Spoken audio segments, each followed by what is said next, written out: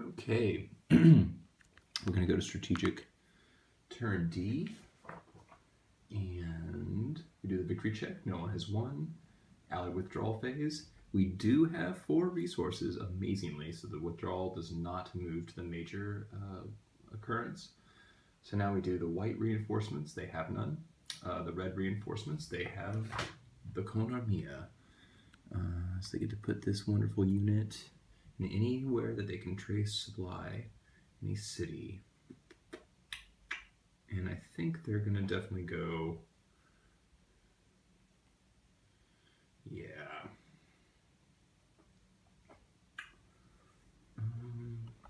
I think we're gonna go over here and we're gonna put them in there, because when you start cutting this force apart, and I'm bringing those horses over, they're great. And they're one of the few units that if you also see that on the reduced side, they still have a positive attack modifier. I mean, just positively ridiculously good unit, really good unit. Okay. So that was the red. They also get, now we do, what do we do, white replacements? Yeah, we do white replacement step. So what do we have?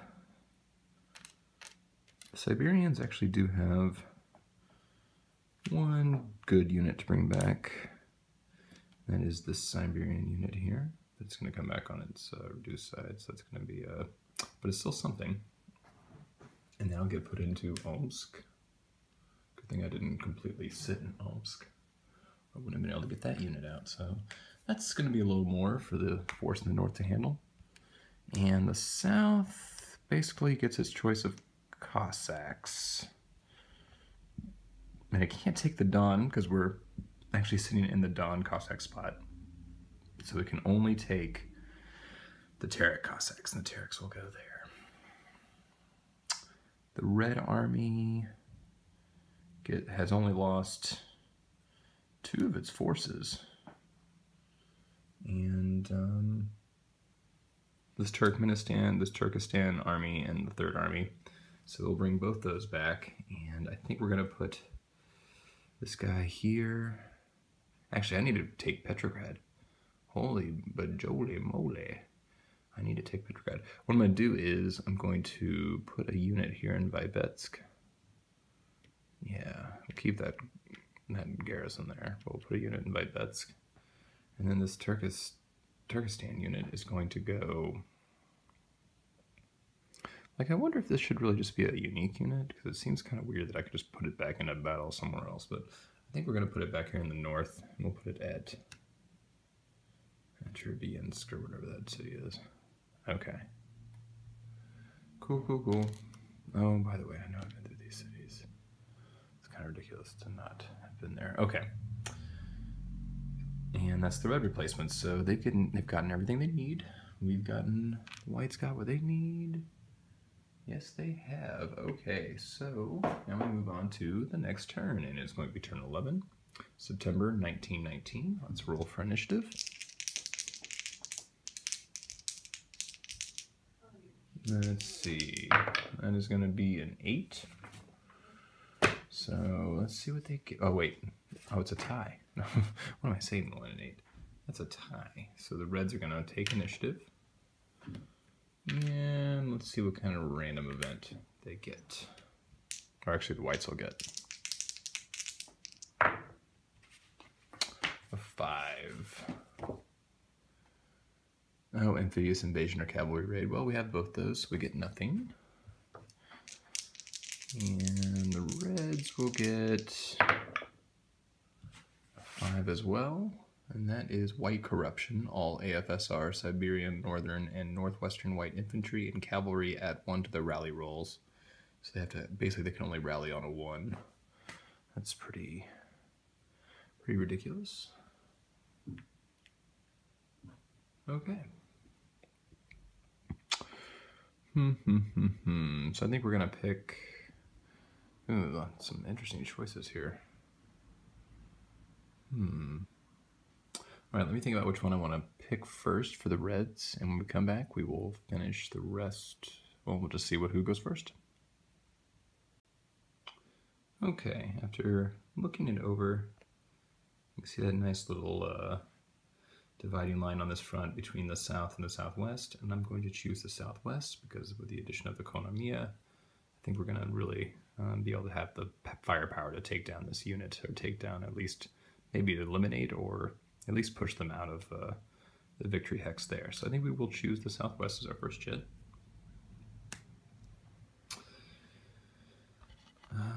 Let's see. Let's see if I can just get a little closer to this. I think I will.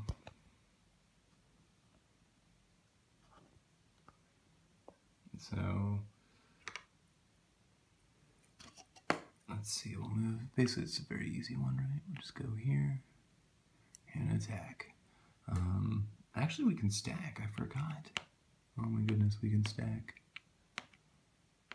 Look at that. It's because Frenze's the man. He taught him how to stack. Alright, so we're going to attack this guy. We've got 12 to, what is it? I think he has 3, right? Yeah, 3. No defense. That is a 4-to-1 attack. Oh, by the way, oh, we didn't do strategic movement, but honestly, I don't think anybody could use it. No. Technically. Okay, technically, I keep forgetting strategic movement. Nobody could have really used it here. I mean, I could slip. Oh, that's a lie. Okay, well, the truth is that I would probably have the option of doing such a nice strategic movement. Let me see if I can move that tank. The strategic movement. I don't know if I can, but let's see if I can. In movement and from the controlled non-neutral city. We're good there. Unit must have both rail and river. Can do rail. Let's see. The white player can move up to 2 manpower units of faction units into. So yeah, I can move the tank. The question is, do I want to move the tank? But I can move up to 2 manpower points, which means I could evacuate a guy out of here, which would probably be the best thing to do because I don't think these guys are going to hold out for too long. But then to put him here, or do I take 2 of these crack units out of here? I don't think so. I think we're going to keep that together. So let's take this Caucasus unit because I don't think anybody else. Yeah. Even though he kind of hurts them on D, he will strategically move into the city just to give it 1 more little unit, which maybe, hopefully, is not detrimental with his -2. Because we already have another -2, so that's -4. I wonder if it would be worth it to move 2 guys out of here. Not the tank, though. And the other thing is we can't keep, the Kubans can actually go pretty far. Ooh, these are some really good units, and I'd hate to lose them to that onslaught. So I think we'll just keep them there, and we are going to just do that. That'll just be how it has to be. But then I probably would have attacked here, knowing that. Yeah, that's kind of cheating, because I would have actually known that, and then I probably would have altered my plans and probably attacked here, just so I could weaken that even further for the same reasons I'm trying to attack here. So we'll just keep it that way, and the reds won't use it either. I kind of goofed. The reds really couldn't really use it. The whites, oh, they could have used it with the Terek Cossacks. That is very, very true. And I definitely, well, I could not have moved them over there. And I can't put them there. Well, we'll just say I would have brought them here. Yeah, we'll just say I would have brought them there. Yep. Okie dokie. And then the reds would not have used, well, they would have actually used it. They would have done, they would have taken this army unit here because it's holding the Polish, because we put that guy there. It's 1, 2, 3, 4, so he can hold the Polish, whatever. And we would train him up to Tver. Yeah, so that way he can get a little closer and hopefully eventually get to that front. Be fast? Yeah, it's the best place to go, I think. Yeah, because I can't get to Pskov. All right. All right, so that's what we've done. All right, back to the main battle at hand. All right, so... Dun, dun, dun, dun. We got what? 4A12. What do we say? That's 4 to 1. Where did this dice go? Oh, here they are.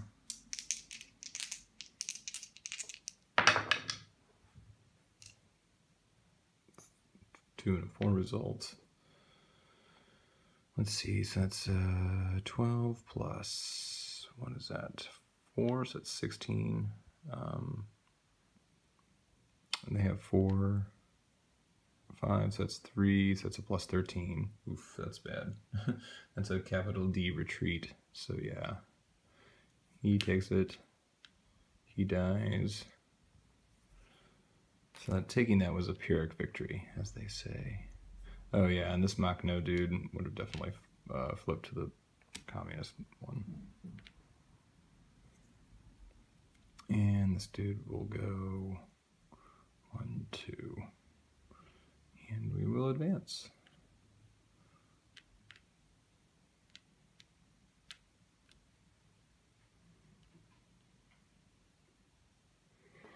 All right. So that was the Southwest shit. Now we put the other ones in the cup.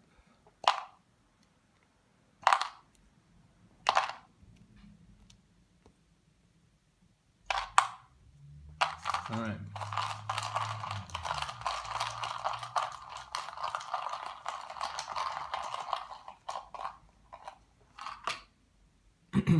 AFSR gets to respond somewhat.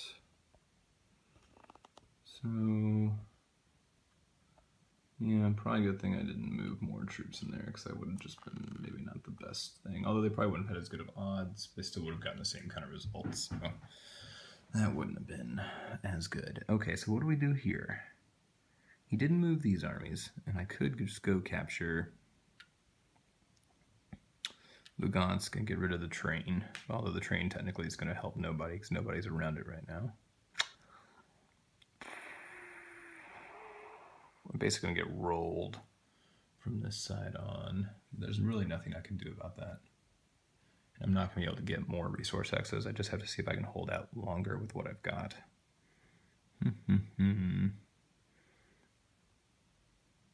Yeah, we're going to have to go on the hunt. So I think we're going to attack. I wish this army was hurt, but it's not. But if I can cut it off, it'll be as effectively hurt. Yeah, that guy's just on the river, that guy's in the open. So I think what we'll do is we're gonna aim for the good old get 'em. The good old get 'em style. 6 guys there, right? Yeah. He can go 1, 2, but he can't go off that. Can move up here. I wish I could get this guy involved, but he can't because that guy's right there. So we're gonna have some pretty risky attacks without any kind of modifiers. This could be not so good. I'm thinking about doing a 1-to-1 here, maybe. That's pretty bad because I won't probably be able to get 13 unless I roll like a 6 or a 5. I'd have to roll a 5 or a 6. I'd have a 1/3 chance of actually not taking a loss, which means I would lose a guy. Or I can just maybe mix up the forces here. Dilute the strength of this, maybe? Is that the answer? I want to take this guy and go 1, 2.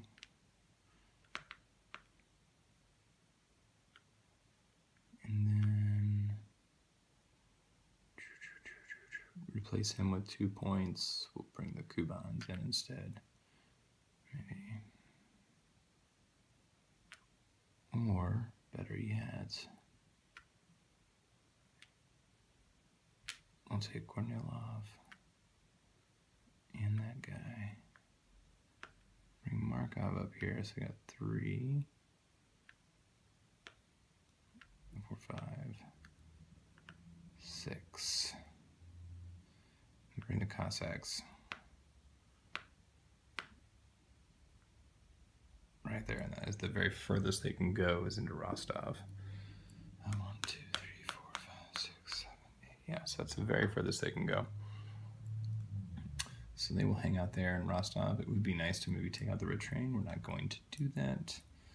And we're going to attack these two here. So let's do that. Let's start with this one.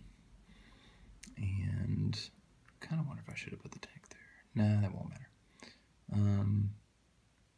What do we got? 1, 2, 3, 4. Yeah, we have 6. So it's 1 to 1, but we have more units. Hopefully this pays off. Nope, it sure didn't. A 1 to 5. So this is not going to be maybe that good for us. It won't be that bad, I'm assuming, though. So on a 1 to 1, he gets a 4 differential. We get a 1, 2, 3, 4, 5, 6, 7, 8. So we get a +4 on a 1 to 1.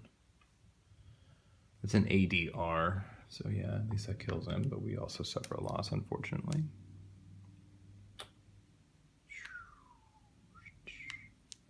Is it worth giving them a hit? Yeah, it probably is worth giving them a hit. Even though we have like so little chance of rallying, unfortunately, this turn. And then that guy will attack there. Ooh, am I going to advance after combat?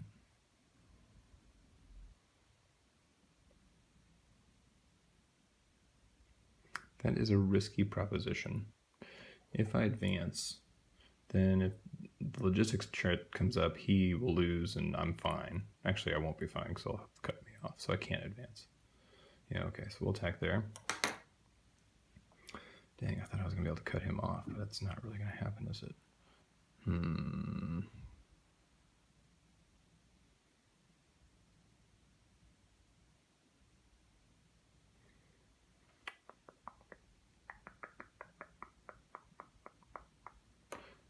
I being stupid? No, I have to do that, or I have to leave a garrison there, and I'm so low on garrisons right now, I need to save them. I was thinking, I have ideas. Anyway, I'll attack that right there. This is also a 1-2-1 combat.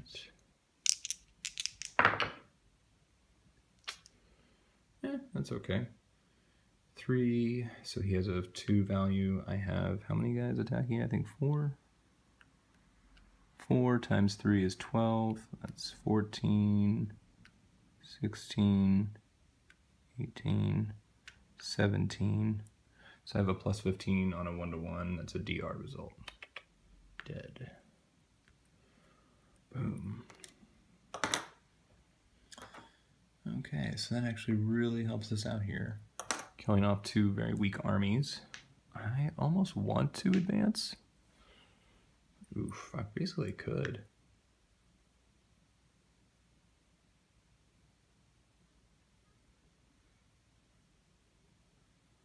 I think I can. Yeah, I think I can. Because he still gets a draw supply from being here, or from the river. Ooh, that's deadly. That's dangerous, dangerous there.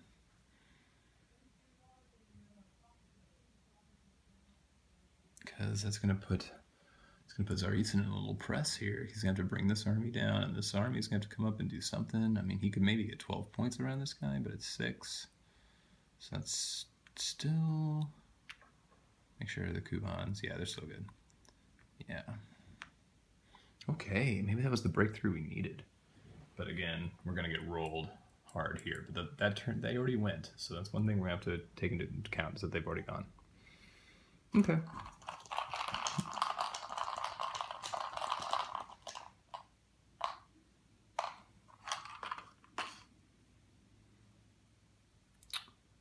South.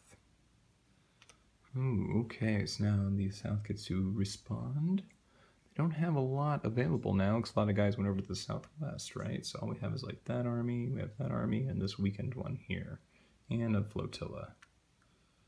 Okay, so do we make an attack on this guy? We almost have to. But if I lose, it's going to be bad, bad news. Well, maybe what we try to do is just fortify Tsaritsyn and keep it from falling. Although we know that he can also just come up here and cut it off. Although he really can't cut it off unless he gets all the way up here, and he can't go that way because he doesn't have supply until he takes Tsaritsyn. So yeah, we're going to have to just protect Tsaritsyn. I think we're going to go 1, 2, and we'll just maybe put him there and take this army and go 1, 2, 3. And block him that way, because that way he can't just attack it next turn if somehow he wins initiative. And I will not attack. And I think the 16th army is just going to chill. Yeah, okay.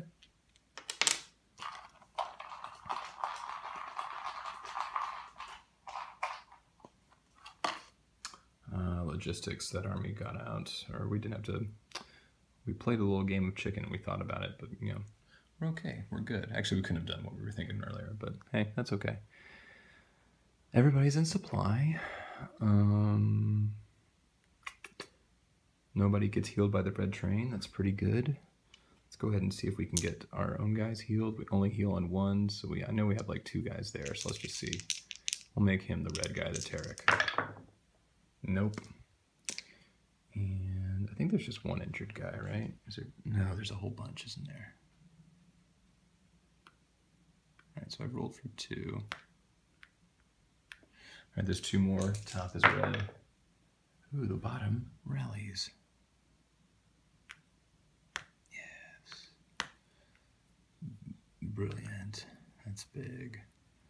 Very, very big. All right, over here, the Alexeyev unit. No, it would have on a normal turn. Let's see if that 8th army will rally. It does not. Let's see if the one is Tsaritsyn rallies. It does not. Anybody injured in this stack? Oh yeah, that guy was injured, so let's roll for him. No, that popped out. Yes, he rallied. Wow, that is incredible luck. Very good. Nice.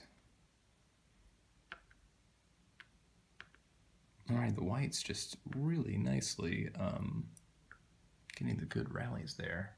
Oh yeah, and the Konar Mia, we forgot about that one. I know it needs to, and it does not rally, thankfully. All right, let's pan it out and let's go see about the unit in Poland. It does not. Let's see if this 3rd army there does. It does. And most importantly, probably for this attack on Petrograd, we got 2 armies up there. We'll make the 7th, which is the top one, the red die. Oh, this one rallies. So that's helpful for them. And that's all those armies there. They're good. There's 1 here. It does not. And then we have those 2 guys there. I think they're the only ones, right? Yeah, so let's see those 2. And they'll make this one the red. Yes. Bingo. All right, perfect. So that is anybody. I think I don't want to pick up any of my garrisons. I think they're fine as they are right now. And I'm happy with the white ones too. I really can't change them. All right, so that is the end of the logistics chit. So let's see what comes up next.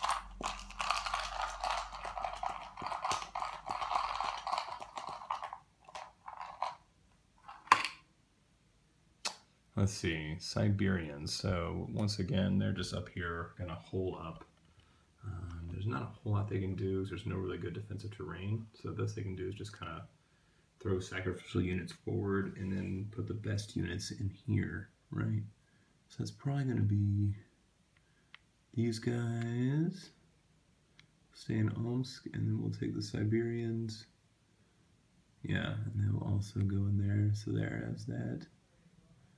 And then I think we'll just put these 2 guys together there. And that's just the best we're going to do. That's going to be the whole up position.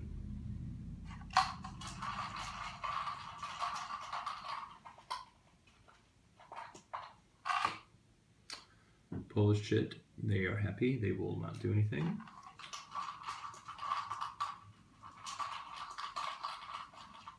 And then we have AIF. Again, they are not going to do anything. They're pretty chill. They're so surprised they're here. They're like, wow, way to go, boys. All right, East Front. So here we're going to see what we can actually put together here with the onslaught, inevitable as it is. So let's see how we can do this. We got to take that stack down. So we got 1, 2, 3. We can get them there. We really need to go for almost a complete surround if we can. So 1, 2, 3. But we really can't do a complete surround. 3. 1, 2, 3. 1, 2, 3. 1, 2, 3. Actually,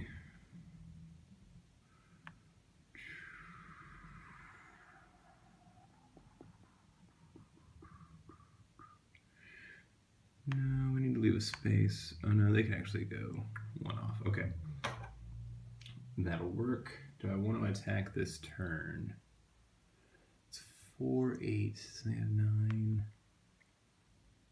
It is 1-to-1, but it's just going to be 3 units each.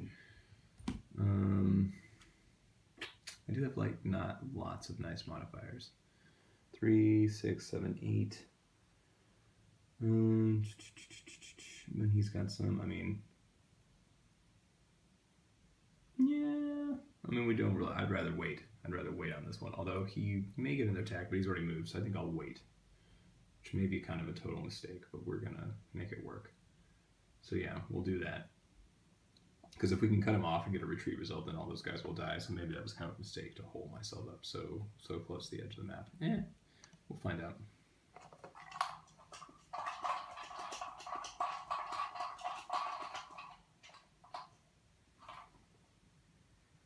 The Northwest is chilling. They are hanging out in Petrograd. Very happy.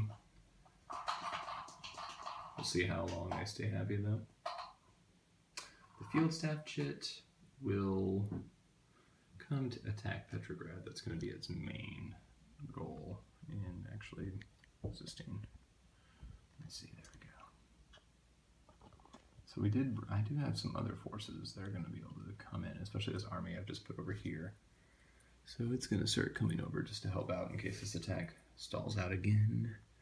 And we're going to go 1, 2, 3, and it will eventually join, but not this turn. So yeah, here we go again. We've got a 8-to-3 attack, so that is a 2-to-1. They get no defense. They do get the Baltic Fleet. Alright, this might actually crack them, so that's a 1 and a 3. So 3 times 2 is 6, and they get that modifier of 3, so that's 9. Defensively, they get 2, so they get 6, so it's a +3 on a 2-to-1. It's an ADR result, little a, little d, R result, so yeah, this guy will get hurt. He has to retreat 2 hexes. 1, 2. And this army will go in and seize Petrograd. Alright, so there we go. That's sort of restoring a little bit of order, and now the Northwest Army is reeling. No longer on the coast. I'll have to see if that Baltic unit goes away or not. I'm not sure if it does since we suffered that result. And the last shit is the Northern Islamic Front, and they are also chilling. They're not going to do anything. So there we go. That was turn 11. So down here, some interesting moves are being made. Killed 2 armies, very good down here. So this has gotten much tighter, but again, the inevitable is sweeping down through here. Ousted from Petrograd, we just saw. The inevitable white hunt down over there. The north still chilling. And that is basically our entire map. As you can see, I made a little note to myself so I wouldn't forget what turn it was again anymore. as you can see, when we come back, we will head to October 12th, 1919.